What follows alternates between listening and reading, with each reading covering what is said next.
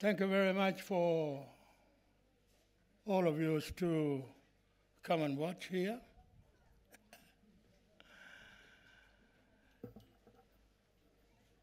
Everybody come together this morning, too early.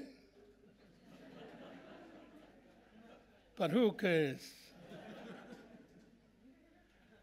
It is Friday. It is Friday. We should all get together. And the Gumach people has welcomed you to this country. This is a lovely country, Kulukula. Kulukula, the country of the Marayana, the Ganbulabula, the great Ganbulabula, the spirit man who dances and give you the strength, give you the power to believe and worship things. Thank you for coming. You have come a long way, and some of us has come not far away. Thank you for coming this morning. Thank you, everybody, for being present once and for all. Some of you come from interstate, other states of the country. You have come together to meet your families, meet your friends particularly, and together to come here to this Ngulukula for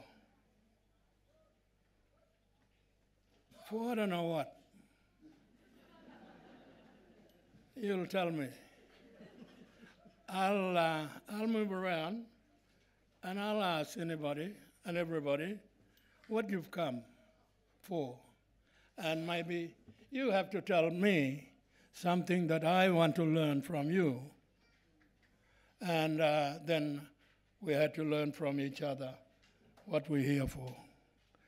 But most of all, you have come to learn, to witness something that is new, that is unique, and that is very, very new to all of us.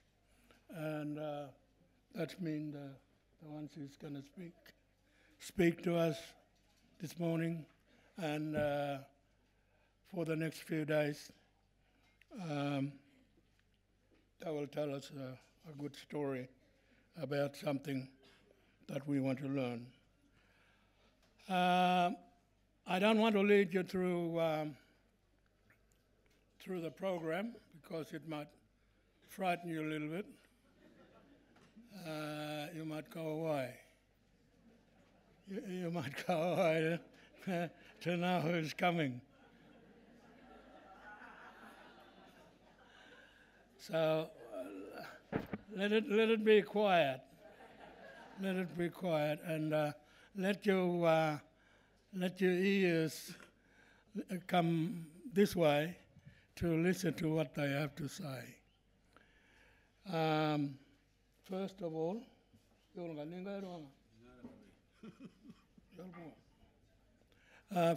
Djawa, who will speak to the crowd, and he will speak to us as the opener of the forum. And Djawa is a Gumach person of the Gumach families. Thank you.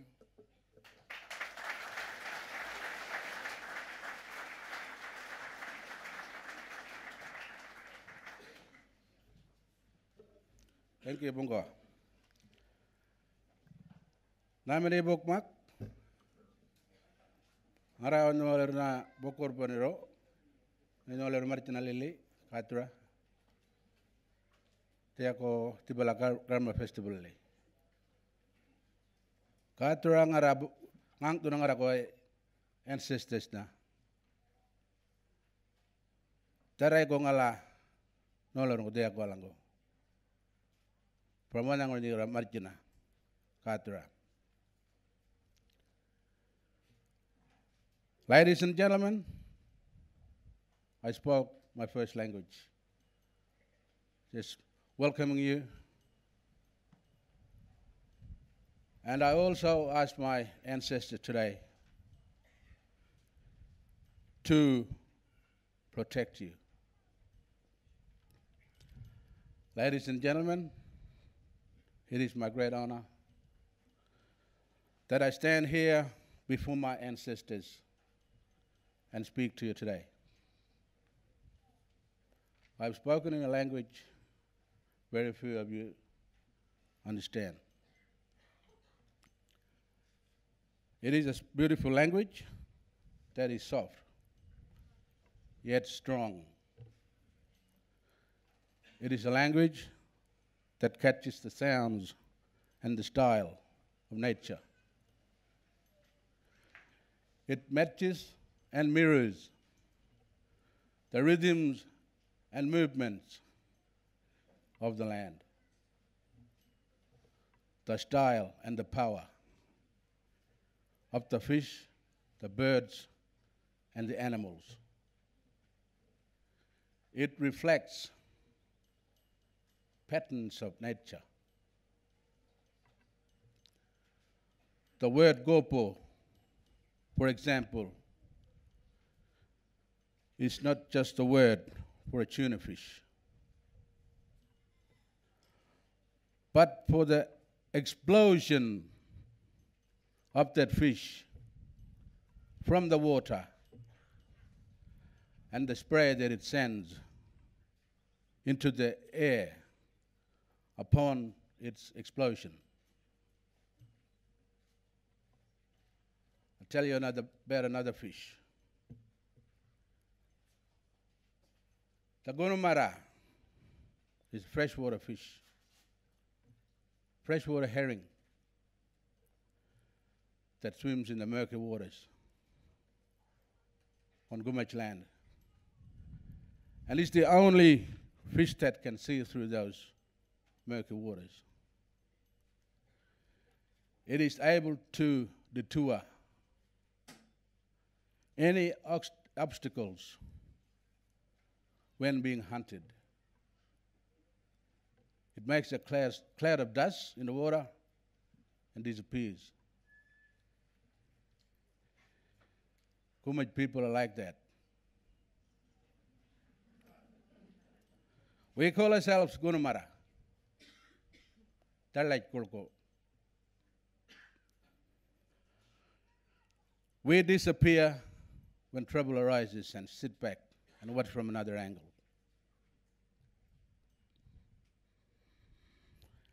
And think about our next move. The water that the fish lives in is talaj. And this is a special name of my clan, the Gumach, that we refer to that water that the fish lives in. My father's other name was Gunumara. Mission people who helped establish Yirkala now is Mungurai.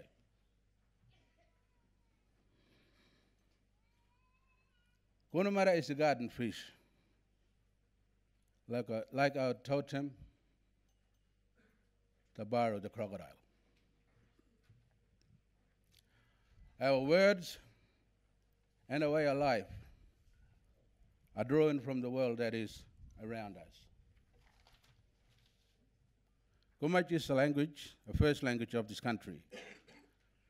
And today you will hear it as spoken, as proud and as loud as it was spoken 50 years ago by my father,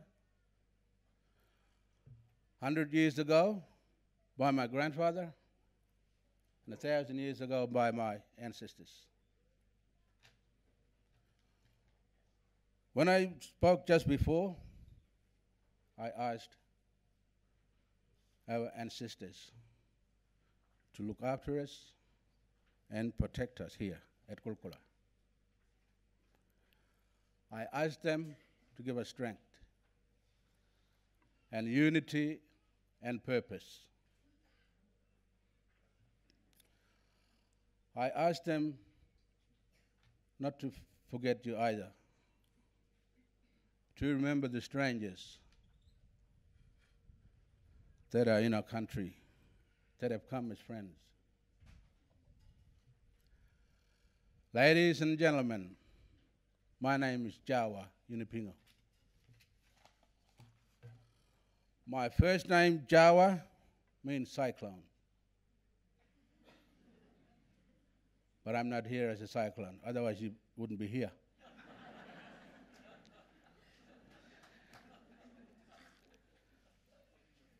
I'm just a person. The name Yunupingu means rock, an unbreakable rock that stands against time. My people, the Yolngu of Northeast Arnhem Land, and my country is Australia. My Prime Minister is currently Kevin Rudd.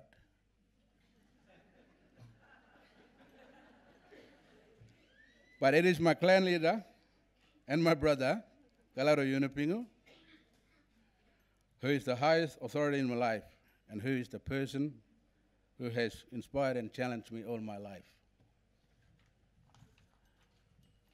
Men and women like Galarrwuy and his cousin Wali Wunungmura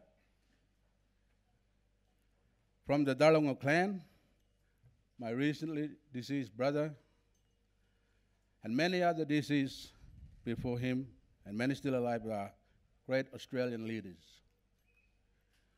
They have ensured that younger men like myself can stand here today and address you in the language of my ancestors.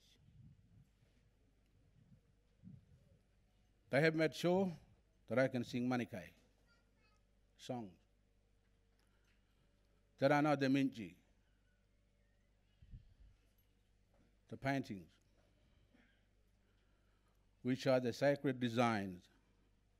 They have given me the sacred names of the country, the sacred ceremonies, the patterns and the beauty of a culture in all its depth and power. Ladies and gentlemen, this is a very important point that I emphasize. What my elders have given me, I have given to my children, and now with them, I give to my grandchildren. And this leads me to my main point today. Yolngu cycles are unbroken. Our language is strong. Our ceremonies are as they should be. Our land, our inheritance still lies beneath our feet. Our children are given their identity through Yolngu names. We are Yolngu people first and foremost. But we are Australians also. And we seek to be Australians. We seek to be Yolngu people within Australia. Proud Yolngu and proud Australians.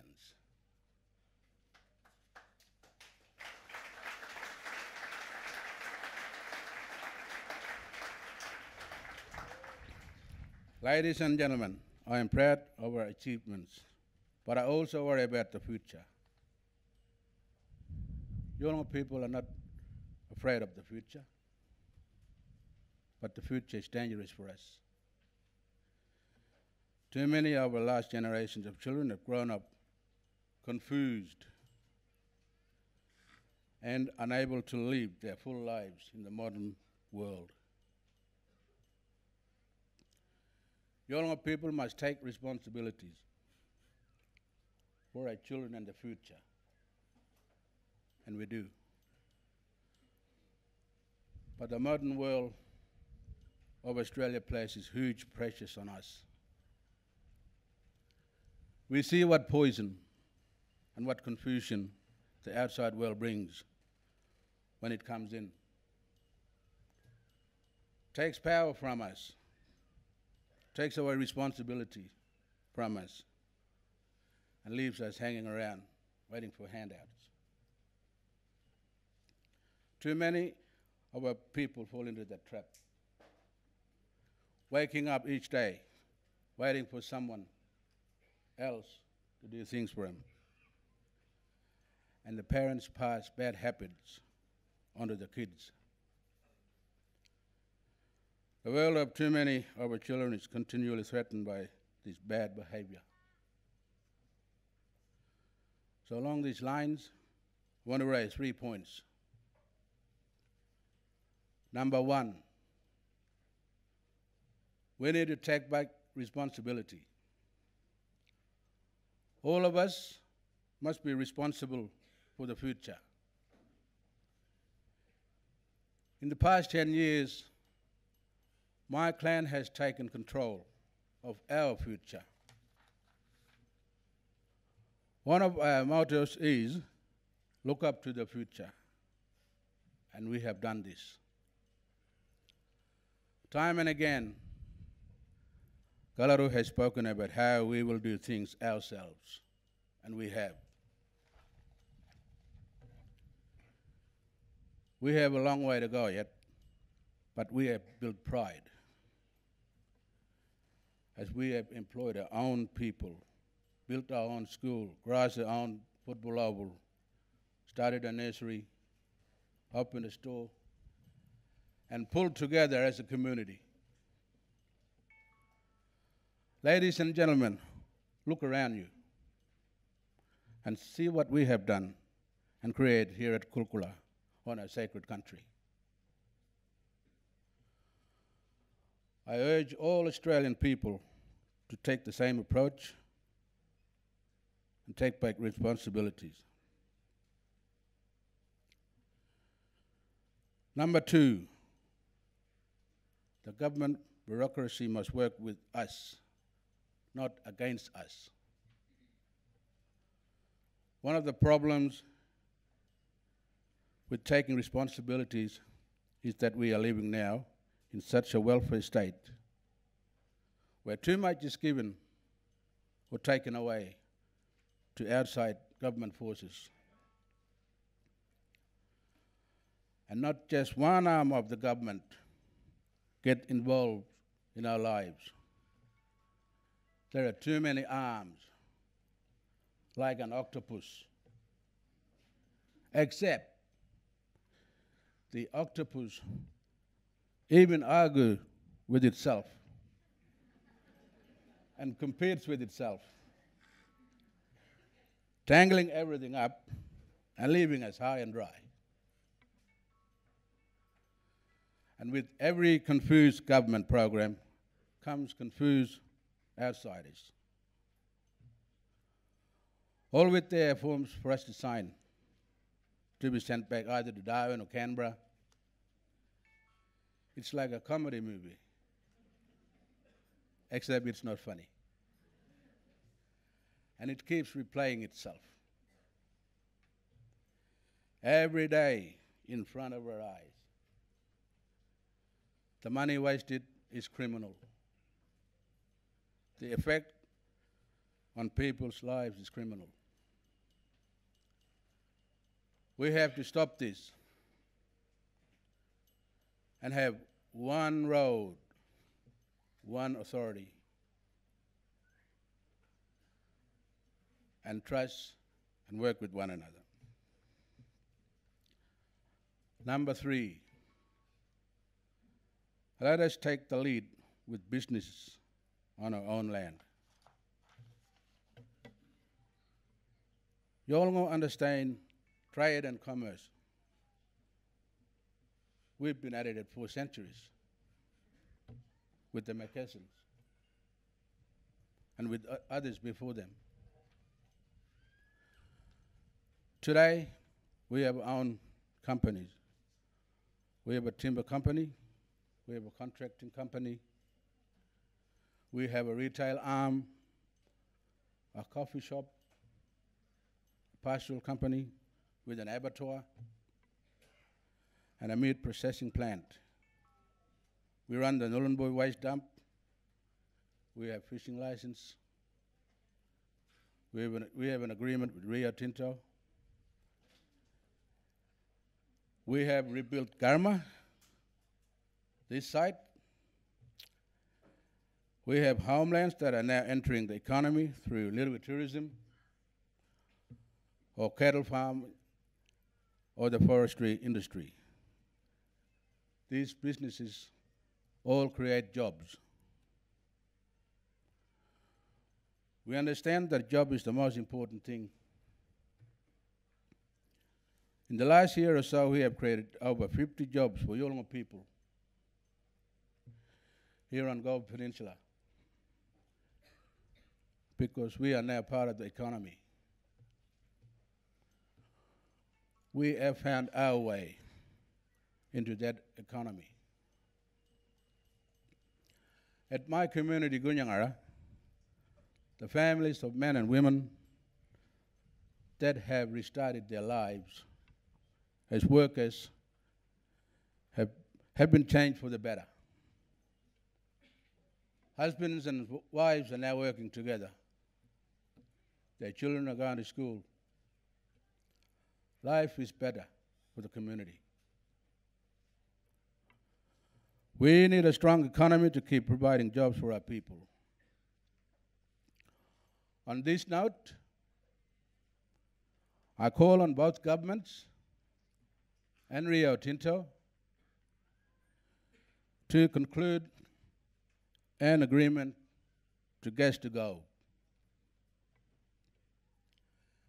Gas to go is not a boat winner in Darwin or Canberra, but it is essential to the future well-being of Northeast Arnhem Land for both Yolngu and non-Yolngu people. I ask the government and Rio Tinto to think about this very, very carefully, to get their heads together and make gas to go happen.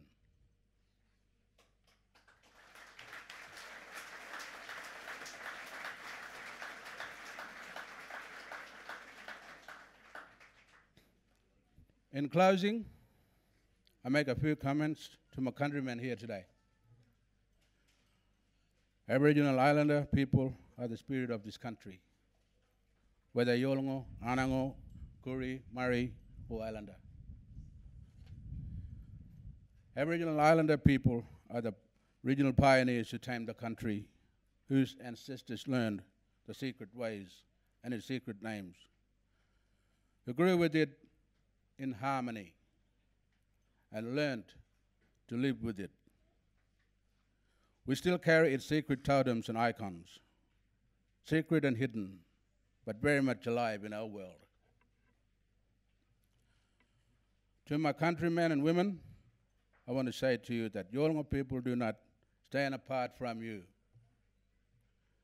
We stand with you, and you stand with us.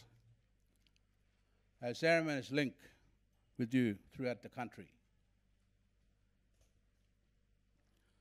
I would like all Aboriginal people to know that the strength of Yolngu culture is also your strength. Work with us respectably and carefully.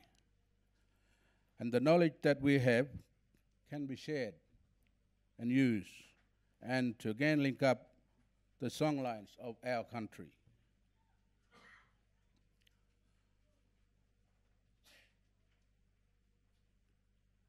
Ladies and gentlemen, dalam mengarah kota Arab Jagolurna, ka ngaran mulai berkorban,